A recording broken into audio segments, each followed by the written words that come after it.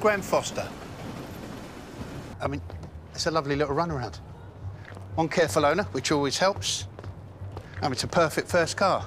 This is your first car, and it is a very good choice. Both my daughters learned to drive in something like this. It's what you want, ain't it? Reasonable price and not too much stress. Got any questions? Yeah, you've got daughters. What? Look, I'm not actually here to buy the car. Well, I ain't giving you the keys, son. And I ain't carrying cash. So it looks like you and me both had a waste of time, don't it? No, that's not it. I'm not a mug or anything. I'm Freddie. You're like Freddie Slater. You're my dad, ain't you? I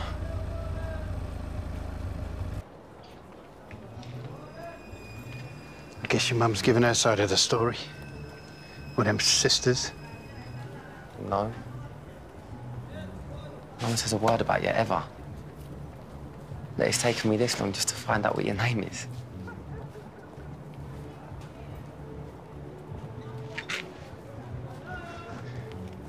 Well, guess that shows initiative.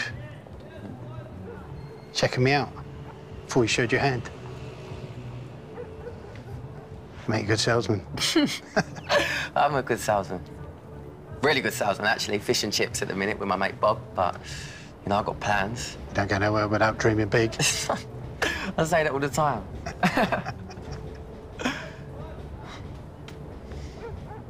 So, what happened, Dad? No, I don't know you.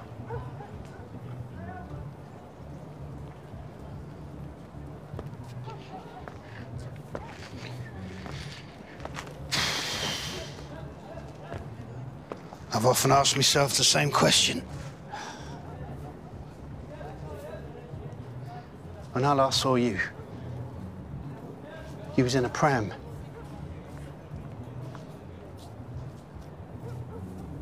You and me. We paid a high price, didn't we? You seemed like a good lad. And I've learned getting bitten takes you nowhere. I ain't denying it all got very complicated in the end, Fred. Well, you'll know. Your mum ain't quite as quiet as she makes out. She gets something in her head and there's no shifting her. Well, this is a conversation to be had over dinner and a couple of beers, not sat out here in the street. Unless... Got time for that test drive?